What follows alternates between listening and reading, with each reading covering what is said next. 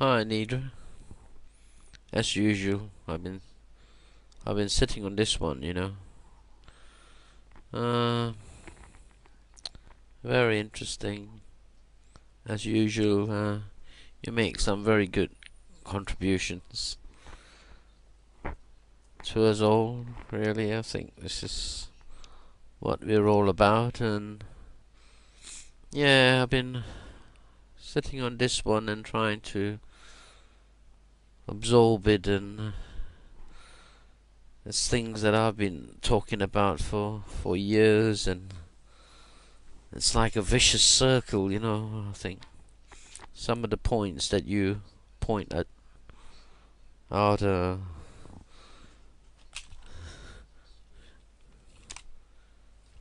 what Harriet Tubman and her points and whatnot, and I thought to myself, isn't it amazing that we all seem to be going around in circles thinking that we're something that we're not. As for the people in power, sadly, some of them are children, and we seem to educate them and get them on and think we're creating the very best for them, but once they get into these positions, they tend to forget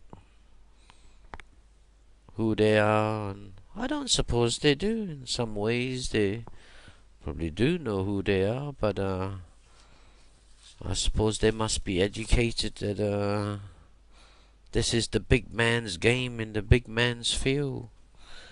If you belong to it, you've got to be like this, the way the big man thinks, and he's put here to run the world, and this is how you run the world, and these are the people below, and we are the people on top. And you either follow our mentality, or we would never help you up the ladder. In some ways, you will never know that we never help you up the ladder. We would stand there in the background and watch and observe the way you bend with the wind, and develop the mentality that we will put all the ticks while you are at university for you to get on, or we shall pretend that you never existed. It's very difficult, I suppose, for working class children to get on, and when they do get on, they become something else totally. They no longer represent us, they turn into this other creature. The decent children that grows up with this sacred mentality that seem to get on in our society, it's the children that seem to get on, there's the one that develops this corrupted mentality, as if, to get on in our sort of society, you need to follow the wave of corruption. These people that from above that are your employers, and the people that has been given these high positions in our society seem to allow basically the people that follow their orders to come up the ladder, and because I suppose the same thing for them themselves, they manage to get up the ladder because they listen to this group of rulers, or group of people that was above them. As long as they follow these orders that they're given, and to please this demigods, or these gods of the future that run industry, and massive corporates that have the power and the in a sense knowing all the right areas and positions of people that matters in our society. They call it like, basically, they know which strings to pull, and able to benefit their interests. And all these people coming up from the ladder, you see, the thing is, it's not these sacred people that one would admire. But we do admire these people, and we're told that we got to admire these people, and they are the professionals, that run our society. But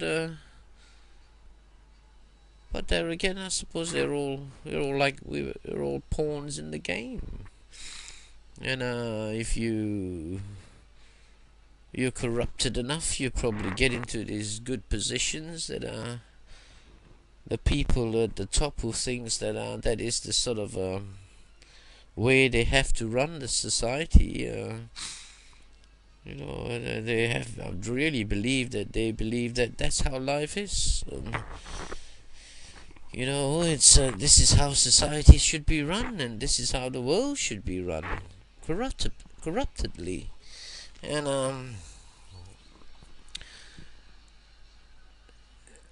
I suppose they've been doing that for bloody centuries, and here we are again, round 2 million, and we still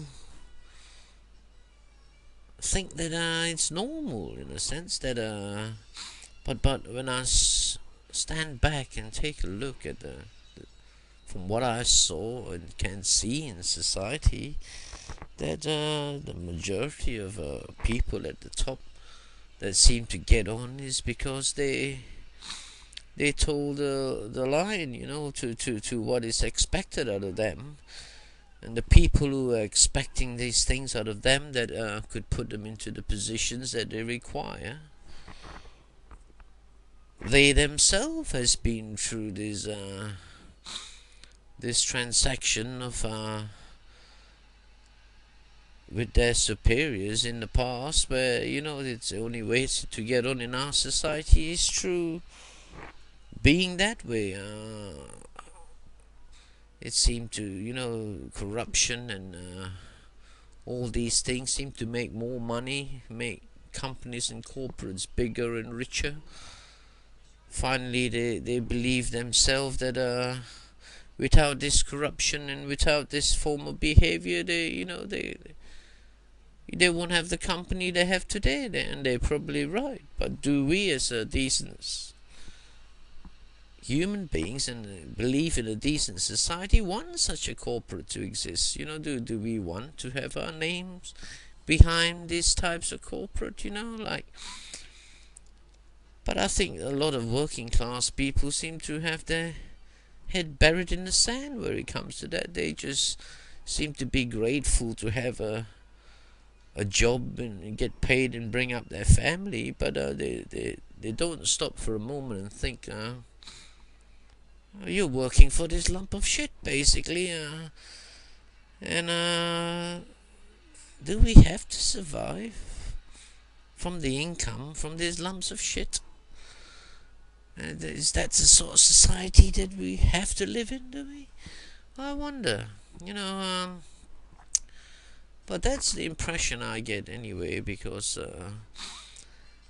and I find like when you're moving out of the basic corporates where they have this power of putting, getting the right people up in the universities and getting the right solicitors into high positions, getting the right consultants into the right positions. You can understand in some ways with solicitors and whatnot, but when you look at into the national health system, how over here how it's drifting into the private sector, drawn into the private sector, because at the end of the day, I suppose for years the private sector has been using our consultant, exploiting them, and of course when they get this one hand on money from the national health and the other hand on money from their private surgeries, gradually they've become another different type of animal altogether. Open to this mentality and this way of thinking. I don't know, in the States, because everything is private, they don't have the sort of they don't come up the road that our consultants do. What I'm really trying to get at is we've reached a point now in our society where the whole corruption machine is so well integrated in our society that even trying to communicate about it on YouTube is extremely difficult, because there's a huge percentage of people that you're communicating with and dealing with are part of this massive game, that the whole machinery that runs our society and the whole infrastructure is so well integrated into that form of mentality. There's people probably listening to this video and know what I'm talking about, but yet when they look into their lives and into their positions and into the scenario that they belong to, they will button their mouths, absolutely sewn up, clamped forever, because they're there whether they like it or not, and less said the better, and so it's going to be extremely difficult for to draw the decent man out of this shell that is cocooning basically into this animal that he's become. He doesn't realize anymore that he's no longer this human that something sacred created. Probably if he looks in the mirror long enough, he might be able to recognize this lump of shit that he's become. Whether he wants to admit to it and whether he wants to say, oh, that's how life is, we can't change it. No one man can change these things, but I often wonder how long is this going to go on for, It's just like religion, basically. I say to all these religious, different denomination of religions that come along and communicate with me, I say to them that how long has religion been with us, for how many thousands of years, 2,000 years or whatever, and never done anything for the ordinary man on the street, and the corruption is as much here today as it was in Christianity time, or in all these other religious times. We're still living here in the same environment and the same mentality, except with all these wonderful rules and laws that supposed to make this world a better place, but it hasn't changed at all, but well, the thing is how long, I say to them, are you willing to draw that line, shall we give Christianity another 1,000 years? The Muslim religion another 1,000 years to achieve something for mankind before we say, look, enough is enough. You've had 3,000 years and that's your lot. We're gonna have to sack the bloody lot of you because you haven't achieved nothing for us. But no, it seemed to be it's never-ending, the never-ending story. Basically, it's going to go on and on and on and on and on till nature decides, I've had enough of you, damn lot. I'm gonna have to get rid of you, a bunch of shitters, whether you're like it or not. That's the only way it's gonna end, unfortunately. You know, considering that we're supposed to be these, you know, thing that God created, and given us a fantastic mind to think and use our bloody damn brains. But no, we're gonna have to wait for nature to finish us off, because we won't be able to sort this problem out. It's gonna go on forever, basically. And because why? Because they're all in their bloody positions of power and areas that they govern, and working people are looking up and don't know what to damn well do.